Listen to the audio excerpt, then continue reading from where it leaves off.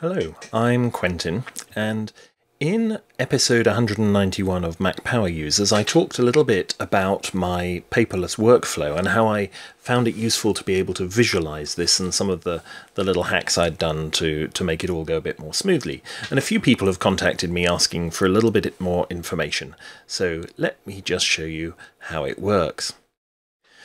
When I open the lid of my ScanSnap scanner, which I'll do now, a set of windows pop up on the right hand side of my screen. Now they're a little cramped here because I'm using a much lower resolution to do this screencast than I would normally use, but you can get the idea. These are opened, by the way, by Keyboard Maestro.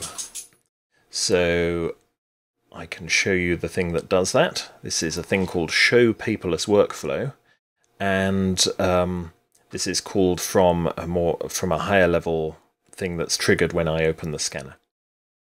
What it does is it opens this folder and moves and resizes it to a position that's based on the proportions of the screen. So even when I've changed screen resolution like this, it still works. And it does that for each of the 4 folders. And that's basically what's behind those windows popping up. There's a similar one that closes it when I close the lid of the scanner. And what happens when I scan a document is that the ScanSnap software scans it into Scan Inbox and then runs an Apple script which passes it to PDF Pen Pro to do OCR on it. Now I need to do that because I have elderly ScanSnap software which doesn't have the OCR built in itself. Once it's been OCR'd, it gets dropped into this folder called Scan Inbox Post OCR. And that, in there, a set of Hazel rules look at it and see if they can come up with a sensible default name for it. So, for example, if it's a PDF that contains my bank account number, then it will be renamed with today's date and bank account statement or something like that. Once the first rule that thinks it has authoritatively renamed it in here gives it a new name, it moves it into Scan Inbox Post Rename, because I want to be able to check this. I don't necessarily want to rely on the rules getting it right every single time. And so I want a way to have a look at the file, which may by this point have been scanned a little while ago, because the OCR takes some time. I want it to show me the file and ask me just to check the name, whatever it may be by this point in the system. So I'm going to drop this file in. Normally it wouldn't be me, it would be a Hazel rule that had done this, and we will see that a Hazel rule picks this up and pops it up on the screen in preview so I can see it, I can check which document it is, I can maybe look at the date to decide which date to give the file if the previous steps haven't done that automatically. And in this case I'm just going to call it Smoke Alarm Manual and click OK, and you see preview closes automatically and it's dropped through into the action folder where other Hazel rules would normally kick in and do something with it. I'll take it out of there for the moment. So how does that actually work? Well, the final stage here, this folder has a Hazel rule watching it, which I will show you. Open Hazel.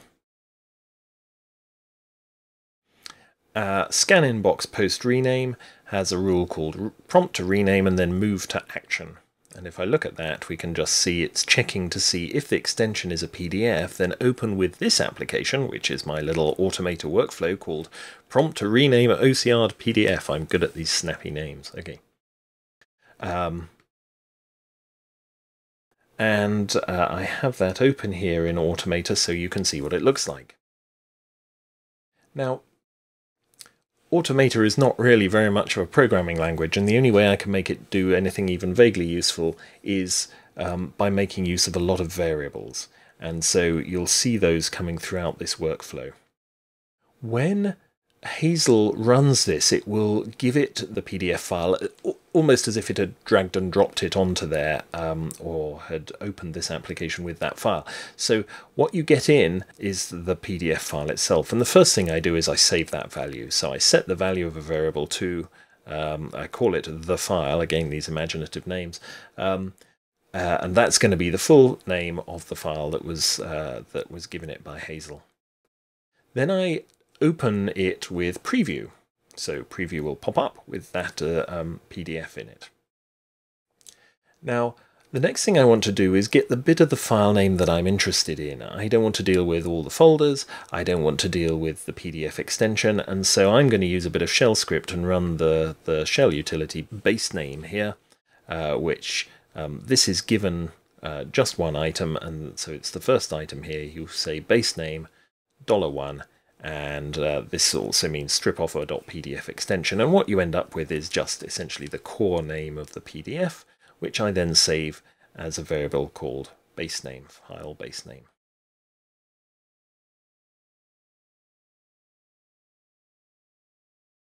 The next thing that happens though in the workflow is I run this bit of Apple script, which brings this workflow, the one we're looking at, to the front. Because I want to make sure that the dialog box I'm about to pop up is in front of anything else that might be running, including the preview that's just popped up. But anything else that might have been happening on my screen beforehand. So I tell application prompt to rename OCR PDF. You would need to get that exactly right, whatever you decide to call it. Tell it to activate, and that means make sure it's running, which it will be obviously in this case, but also bring it to the front. Then I have an action ask for text, and all of these are standard actions. There's nothing magic here. If I search for ask, you can see ask for text is one of the actions that I can drag and drop into my workflow. And I'm going to prompt with new file name. That's what I'm going to display to the user. And the default value that I'm going to put in there is file base name, the value of the variable that we set up above as being essentially the core of the PDF name. And the output for that is going to be a string, which I'm also going to save in a variable called new name. So I now have lots of variables. I've got the original file name, full file name, which I save as the file. I've got file base name, which is the core of it. I prompt the user, if they want to change that, then the thing that comes out will be called new name. And then I run this Apple script, another simple Apple script, which says tell application preview to close the front window.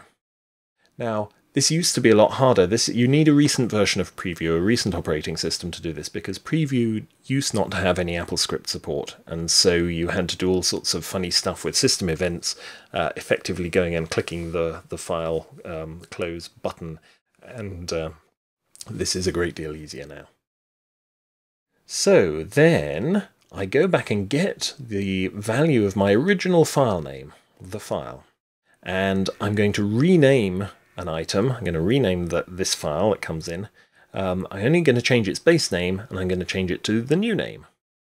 And then finally, I'm going to move the resulting Finder item to the action folder.